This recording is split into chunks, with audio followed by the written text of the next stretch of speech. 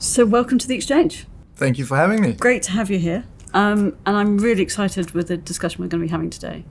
Now, today marks the third anniversary of Zilch, the official third anniversary. And before we dive into the business model, I really want to get a sense of your background and what brought you here. It'd be great to hear more about you before we dive into the business. All right, no problem. Well, thanks for having me. So I'm South African, and I went to the University of Rau in South Africa. And while I was there, I was looking at mobile technology.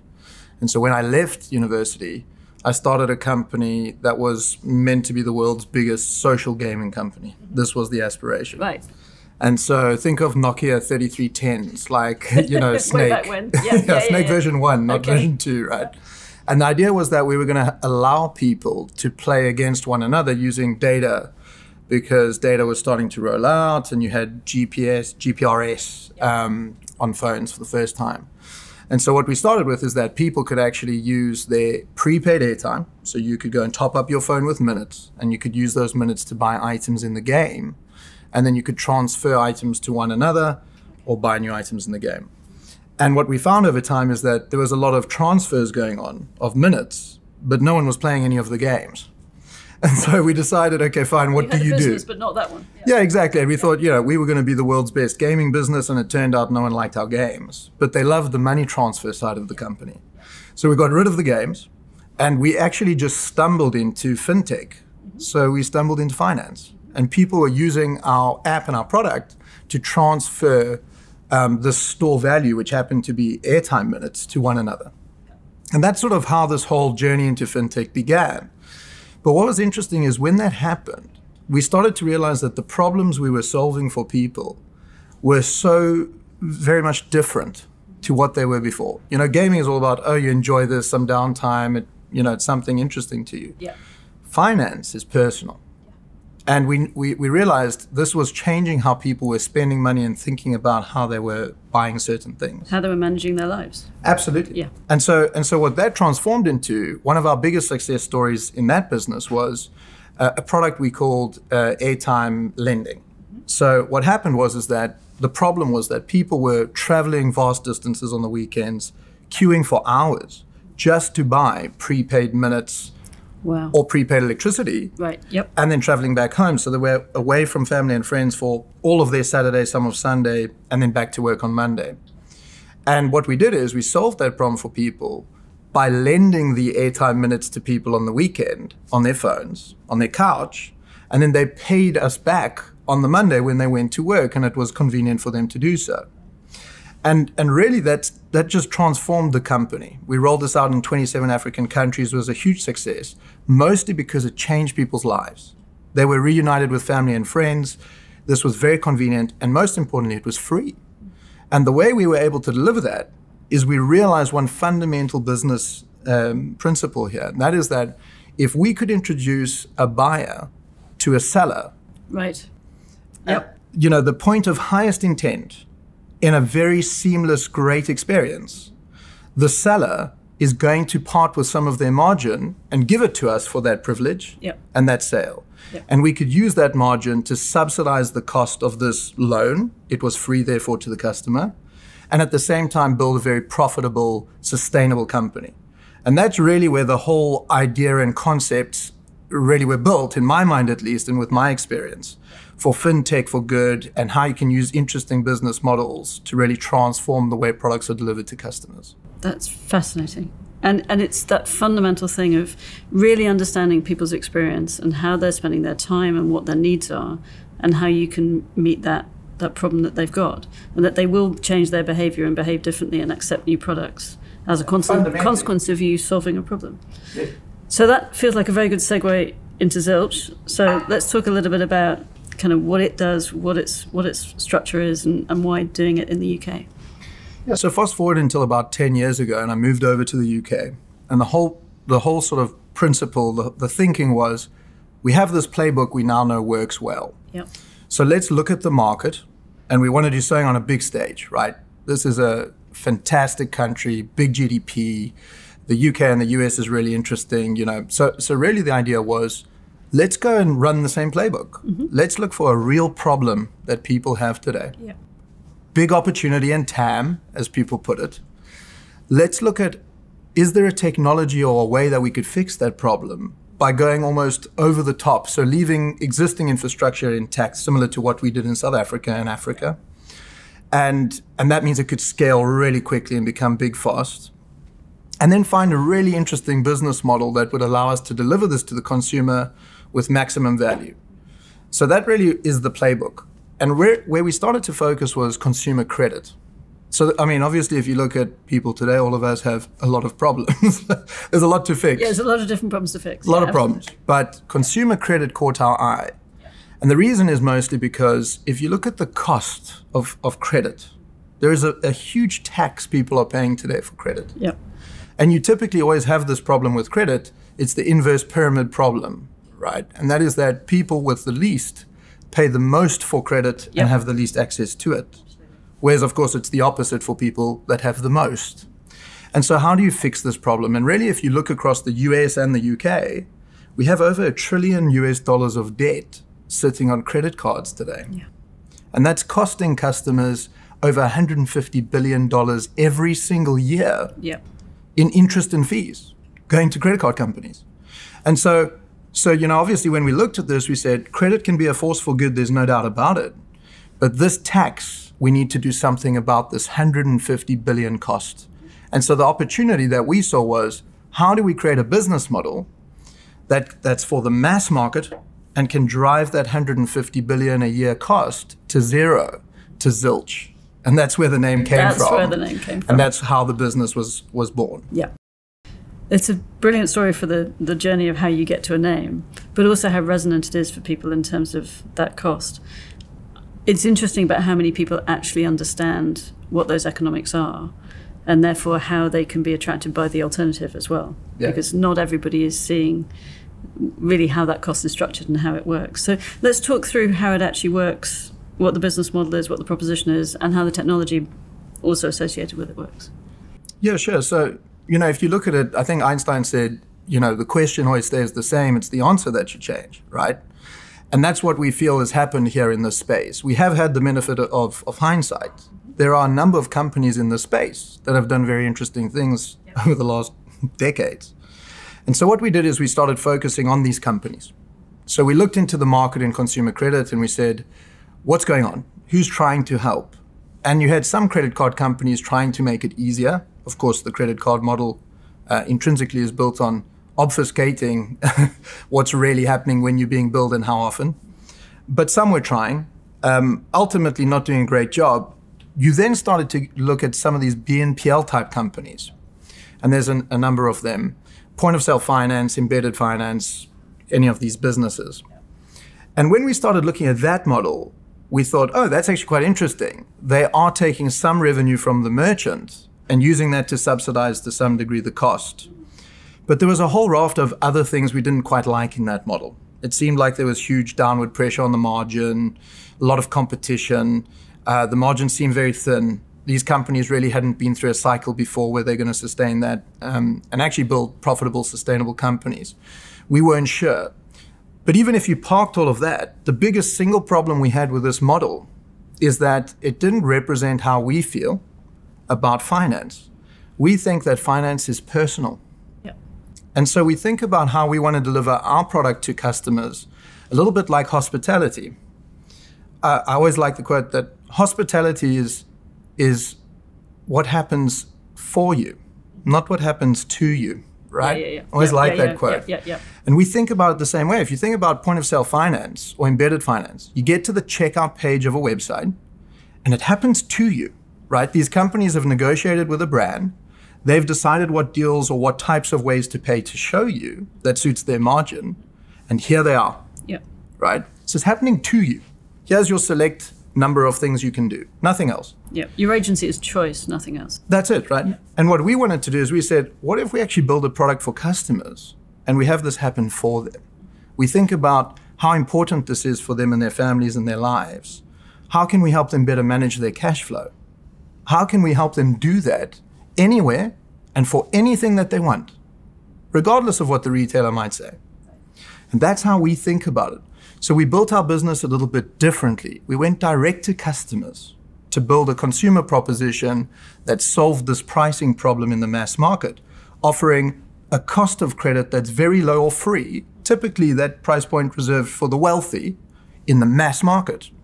So if you take a bit of a step back, what was really going on in the market is you had brands paying billions of dollars on Meta and Google to get in front of you with their ads. Yep. The problem is 30% of those clicks and impressions are fraudulent. They're going to click and impression farms. And of the 70% left, only 50% of that really performs. It's the old adage, 50% of my ad budget works great. I just don't know which 50, Yes. right? And then they convert you. And what does a customer do? They pull out their credit card and they pay billions of dollars in interest and fees every year to credit card companies to buy the goods. It's very inefficient. And so what Zilch aspires to do is really make that whole process more efficient.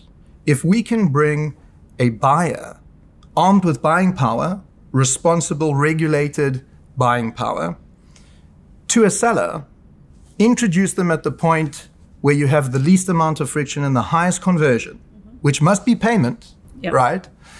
We know that that seller is going to give up some of their margin to us, which will be more efficient to them giving it up to other ad platforms.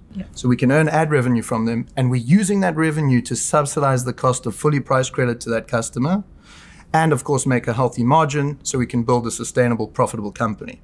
And so effectively we created what we sort of call internally an ad subsidized payments network. We are really using ad revenue to subsidize the cost of credit for the mass market and mass market in consumer finance. And that's what's gone on here. So a little bit similar to what you saw happen with Google 25 years ago. They used ad revenue to subsidize the service. And then you had Meta do the same thing and others in social. No one's done this in payments or credit yet, until now. So we think about this as like the Googleization of payments, right? That's how we think about it. And so that's really the business model and how this works and why we're able to give customers something so important to them, personalized to them, but at a price point that typically you would not be able to access. And it takes us back to that starting point, actually, that point of maximal intent. Yes. Solving a problem, personalizing it to the individual and what their needs are. But I think there's also something very different about that scattergun expense at the moment being focused at a particular point in time that is most valuable for all sides. So it's fascinating to me that transposition of principle of business model that you've taken from the initial gaming idea into what Zilch is today. And there's a wonderful through line to that as well. Does it feel like a through line to you as a sort of philosophical approach? I think it's one of those where you've got to try and avoid the narrative fallacy to some degree because you're connecting dots in hindsight. But ultimately, certainly, I don't think if I hadn't have stumbled into fintech on mobile devices, which sounds like such a weird thing to say today, but back then people were like, ooh, mobile technology. Exactly. Everyone was like, wow, that's really bleeding edge, mobile technology. So if that wasn't the way that I'd come to be here, I don't think we would have thought about the problem this way. And the interesting business model, if I throw right back to how we were making money from mobile network operators on the airtime lending business, they were paying a margin to distributors of airtime. And so what really happened is we became one of the largest distributors of airtime for them in the country. It was just digital with no footprint. So we could afford to actually use some of that margin to service the credit and then keep the rest without a physical footprint to actually build a very sustainable, profitable company. And it's the unique engineering of the business model with the technology and then that ultimate delivery to consumer and seller that really made that sing, if we look back on it now. At the time, we didn't quite know what we had, but today it's easier to see. And we've applied the same thing here. And we've talked about hindsight, but let's talk about foresight. So in terms of where you think things are going in the future, what's your sense for the future profitability and the ultimate direction of travel of Zilch? Well, for us right now, we're really focused on what we do. We're quite good at knowing what we don't do. So, that's sort of important to us is let's stick to what we do great and go and do that again and again and again and again. And ultimately, if you look at commerce, we just think commerce is being transformed. It's happening in front of our eyes. So you used to have, you've got advertising and then you've got sales and everything was a little bit disjoint. Here, what's really going on is all of this is starting to overlap. And so if you think about retail media compared to traditional media today, you look at companies like Amazon, eBay, some of their biggest growth in revenue is coming from retail media. And that's a complete overlap of advertising and commerce. It's becoming one thing. Now you throw into that mix payment, particularly credit, and you have something very powerful at that intersection of the three. And that's where we exist today. So our aspiration is not necessarily to go and take some of the TAM from credit card companies. We think that we should do that, but that's not the goal. The goal is to create a TAM tomorrow that today doesn't even exist. And we want to fundamentally own the vast majority of that TAM. That really is where we think we should play. So that's the aspiration for us as a firm moving forward. And obviously, to get there, there's these complex moving parts. And, myself and my co-founder spend a lot of time on this, where we say, we're doing two things at one time. We've got to build and operate the business. Yep. And we have to return value to shareholders. And a lot of people used to tell us they're the same thing. Of course, we've learned that that is not true. Right? You can deliver a lot of value in the business. It might not result in value for shareholders. And so, for us, the way we're thinking about this is, what does that mean for Zilch in the future of this company? How do we think about corporate finance as a strategy for us as a business? And, and how much, and we need to think about that on an ongoing, consistent basis. And so really we're looking at saying we need to operate, but we need to create value for shareholders. How do we do that? And we've always said publicly, we think this business needs to be listed. And ultimately, it's a race to the start for us in that regard. Yep. This is a complex company. It needs access to a lot of different types of finance, and that would enable us to grow significantly beyond, even perhaps some of our dreams. Yep. And so really that's the aspiration for us over the next 3 to 5 years, is to say, how do we get to the start in the next 2 or so years, and then really grow from there. And that's what we focused on. And obviously, it's probably something we should talk more about too. Well, as you can imagine, that's a topic very close to my heart, and one that I can talk. No, but surprising that, and one that I can obviously also talk about till the cows come home. So we might need a separate conversation about that, because I think it would take up an awful lot of airtime. Can I just ask you a couple of other questions about that future direction of travel as well? We're at a very different inflection point in the interest rate cycle than we've been in for the last 20 years or so. How do you feel about your proposition through that lens? It's actually a fantastic question. What's interesting about the business model that we deploy is that to a large degree, it's counter-cyclical. Mm-hmm. So if you look at a lot of lenders, they borrow money, they start by doing what they should, which is borrow money long and lend it short. And then they're looking for volume. So they borrow money long and they lend it long. And then they're looking for more volume. So they borrow money long and they lend it longer. Yep. And what happens is that the room for error or fundamental change in interest rates diminishes, and ultimately for every percentage point increase in interest rates, you have a real problem. Our business model is not like that. So, we've got great partners around us, companies like Goldman Sachs, MasterCard, AWS, Amazon, and we leverage these partners to optimally perform as a company. And so, by way of example, we borrow money long per annum, and we turn our book almost 20 plus times per annum, right? And so that makes us very efficient. So for every full percentage point of interest increase, what you find is it only impacts our margin by about 4 to 6 bips. Right.